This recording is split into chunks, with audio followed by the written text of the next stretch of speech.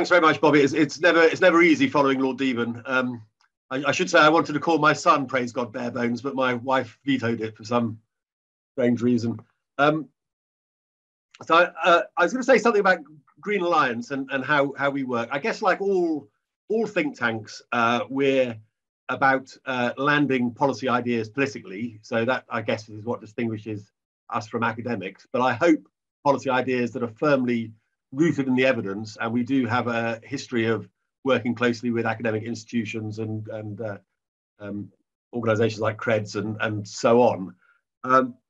We're also conveners of the environment sector and sometimes of businesses as well. And we work across a number of policy areas: energy, industry, skills, circular economy, green finance, land and farming, and so on. So it's a really broad range of issues and different modes of thinking about ideas and how to land them. So and the one graphic I probably should have had on a PowerPoint slide is our policy funnel. We always try and think about where we are in the policy process, starting with framing ideas, and examples there would be coming up with a proposal for an office for carbon removal because there's a sort of very little credibility in the carbon offsets market, try to give some credibility to that, or work on a land use framework, how to get the nature, carbon and food that we need out of our finite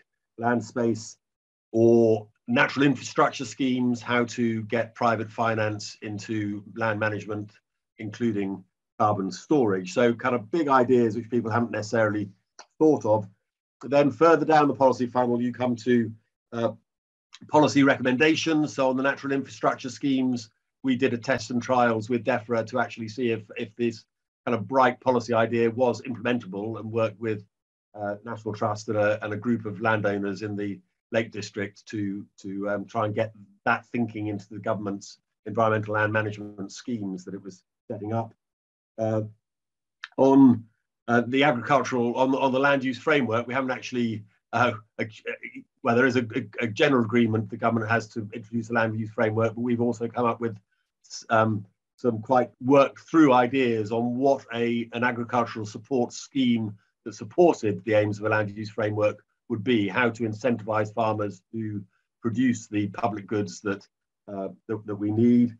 Other examples of policy recommendations would be the commit and review plan for offshore wind some years ago, saying to the government, if you commit a certain amount of money to offshore wind on the basis that the industry will bring down the costs, that would be a good thing to do. And that has been successful beyond anybody's imagination, really, in terms of how cheap offshore wind became quite quickly. Or the idea of an office for environmental protection to replace the role that had been played by the European Court and the European Commission after we left the European Union. So, and the further down the funnel is advocacy and political engagement. That might be very direct advocacy, working with MPs on bills such as the Environment Bill, and indeed with peers. Or it would be working with groups of NGOs. At the moment, we're working quite closely with this is not directly a climate issue, but you will have seen in the last few days, the National Trust has said that the government appears to be declaring a war on nature, and we are working closely with the National Trust, the RSPB, and others on that campaign. And we also helped set up a new coalition called Warm This Winter, which was, I think, the first really serious collaboration between environmental groups and social groups about how to address the cost of living crisis in a way that's going to ensure there wasn't a cleavage between social and environmental groups. So a particular emphasis in the Warm This Winter campaign on insulation, also on immediate support for consumers' bills. So that is probably less urgent, though there is still a need for support, but that argument has been won to an extent. In all of this, I think the mode that we would work in is very, very important to be kind of practical. And I think Patrick's mentioned, and Lord Deben's also mentioned, the need to make one's thinking understandable. Our target really is policymakers and MPs very largely. We work with a group of organisations who are reaching out to the general public. I think it's really important that we can demonstrate the public is on side, and I'll say a bit more about that later. But even so, there is no shortage of policy reports. I remember when I first worked for CPRE, somebody suggested there should be a 6-month moratorium when nobody wrote any reports so that everybody could read the reports that were mouldering on their desks. So we do try to get our reports boiled down into infographics, quite simple presentations. And indeed, for a short while, Green Lions did sort of ban proper prosy reports. There is a kind of, there's a good need for long, chunky, footnoted reports. But if you're trying to get to policymakers and MPs, it's quite often the case that you need a punchy report and a short meeting or a podcast or whatever. On science versus social science, we've been really lucky recently in recruiting some fantastic scientists with recent PhDs and so on. But I think the mode in which you have to operate in a think tank is it's in the policy world, and so it is kind of immediately the scientists have to become, if you like, social scientists, if that makes sense. And I'm struck by the role that Nick Eyre, who leads CREDS, plays as a guy with a PhD in nuclear physics, I think, but was a policy head for carbon breach. I can't remember where he was. Anyway, he then made a career as a policy head, and I think our scientists sort of become social scientists. I say this slightly defensively because when I first started mixing with the chief execs of the environmental organisations, one in particular used to speak so contemptuously of anybody with a degree in PPE who obviously knows nothing, and I was sort of keeping my head down as somebody with a degree in PPE. But I think that all the very bright scientists do have to develop social science, and we have recently at Green Alliance trained some of our scientists in economics as well, to just a short course so that they can speak the language of policymakers.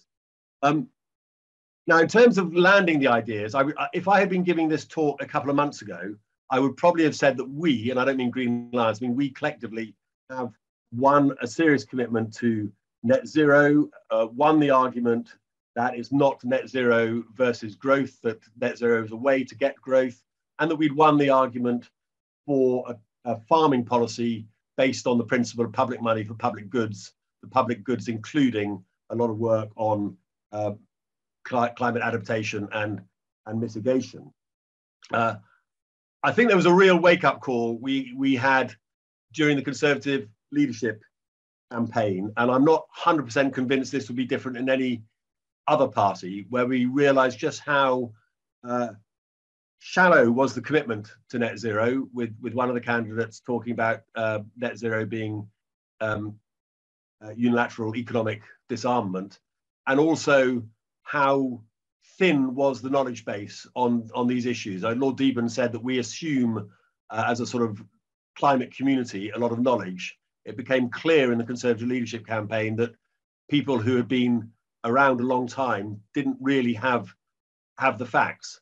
I'm also very struck by the fact that when Boris Johnson was asked how he was converted to climate action, he said it was that he had had a briefing from the chief scientist and realized that this stuff was serious.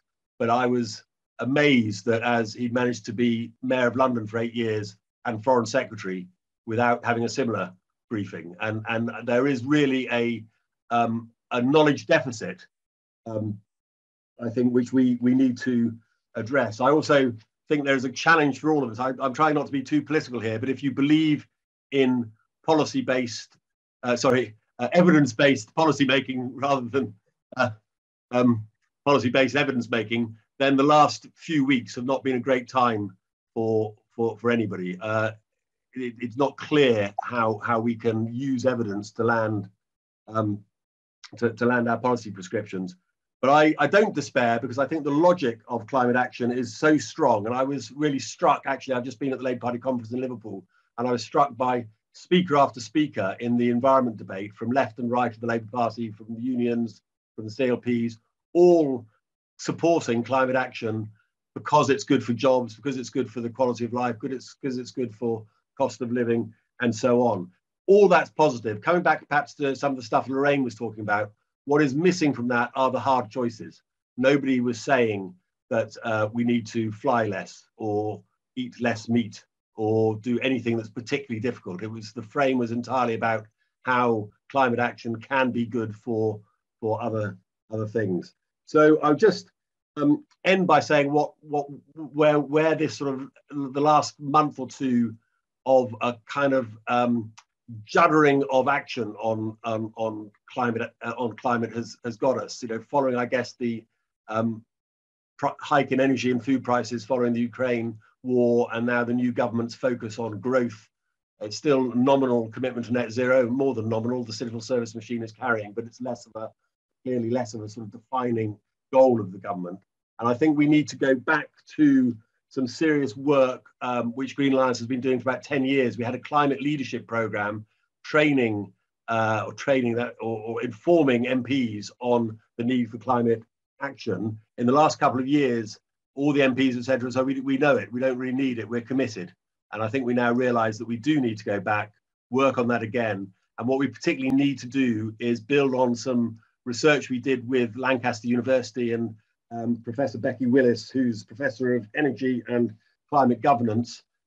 She wrote a report for us on building a political mandate for climate action, which really said that MPs sort of know that this stuff's important, but they also don't think it's got any relevance to their day-to-day work as MPs, and they also don't feel pressure coming from their constituents. I think that has changed since Becky wrote the report, because there is clearly climate has become a kind of top 3 or 4 political issue, and the environment more generally. But I think we need to sort of redouble our efforts at both the policy prescriptions, which I think are pretty clear. I think we all know in policy terms what we need to do to address this problem, and CCC's done a huge amount of work on that, which is unimpeachable, really. But then also make it relevant to the policymakers in a way that they can see has political benefit as well as benefit for climate action. So I think that's the challenge of think tanks, for think tanks like Green Alliance, working with others in the environment sector who do have mass membership and sort of reach out to more people directly. So I'll leave it there, Bobby.